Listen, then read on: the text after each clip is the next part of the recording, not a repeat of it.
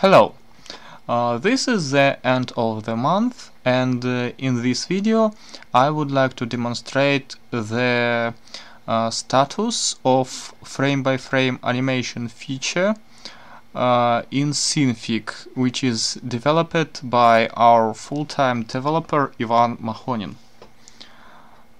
So let's go ahead and see how the workflow looks like. Let's import an image. Here it is, and you can see that the image is imported as a solid group which we can transform, scale, rotate and move. Okay, let's undo. Generally, user shouldn't care what is inside of this group, but if we will unwrap it, we will see that the real image is resides inside of it. Let's keep it closed for the moment.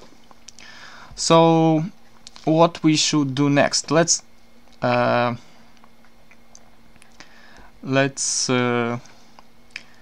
go a few frames ahead and right click on the this switch group and choose make new frame. This creates a new frame which we can paint. Let's create something like this. I don't know what it is, but you see we can paint on the image even if the group is selected. The painting automatically translated to currently active image. So I have only one brush available at the moment, and I have no eraser, so I cannot give you a real example of frame-by-frame animation, just a simple one, please bear with it. Well, anyway, let's get back to our topic. So we have two frames now, first one and second one.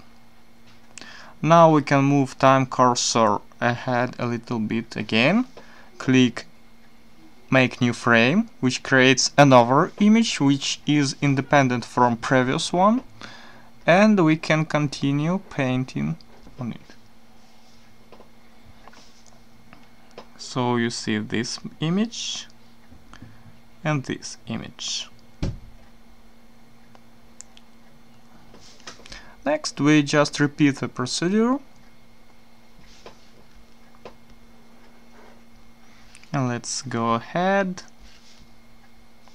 make new frame. Obviously we need to make some key binding for this very useful action. For now we have no key binding, but we have a shortcut, keyboard shortcut for moving time cursor ahead, so it's a little bit easier. Of course, okay, like that. Of course, we can get back to previous frame and edit it as well. Okay, and let's make this dark circle appearing a little bit faster. So let's complete it at this frame. So this is how it works. Now we can hit preview. Yes. And have an animation which we just produced using all the frame-by-frame features which we have now. Well, let's all what we have at the moment. This is already something.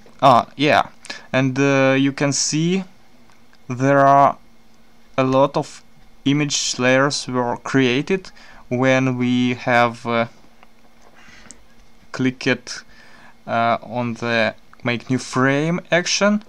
Let me demonstrate how it really works with the switch group expanded now. This time it will be expanded and we will see what's happening. At the moment we have music PR 06 image available active. So when we click make new frame, it creates a copy of current frame 07, which automatically becomes active. So let's make something, I don't know what it is. Okay, and the best thing is that we can duplicate keyframes. We can use existing keyframes and make our our animation backwards, for example. We can make it faster. Let's duplicate this keyframe here and this here.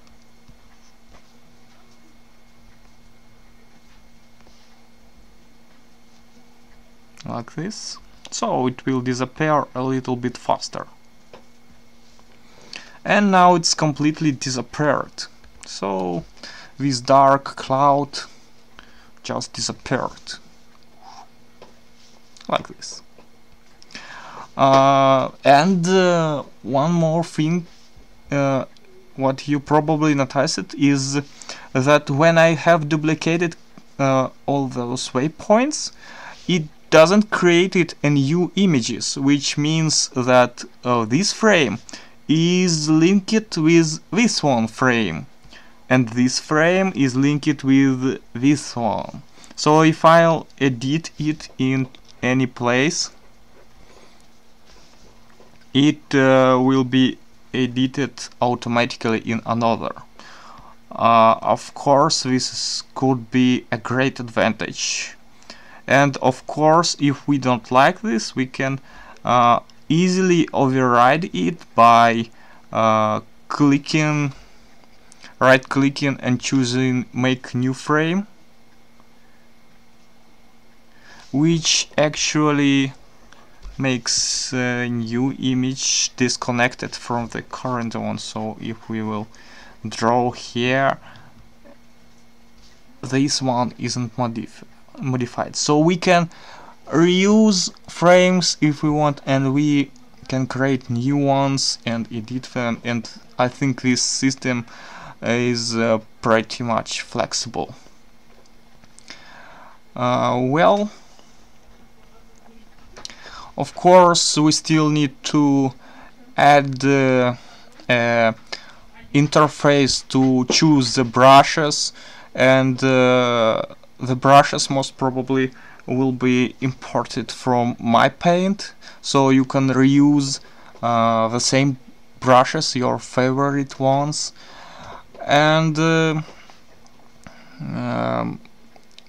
are still some bugs within this implementation to fix, and it's, well, for example, the transformation of the painting isn't really doesn't work as expected for transformed images for now. So saving is not very stable as well. and all these things should be fixed in the future. But anyway, the workflow which I just demonstrated is already very good proof and sneak peek of how the frame-by-frame animation will be implemented in Synfig and how it will work. That's all for today, and thank you and goodbye.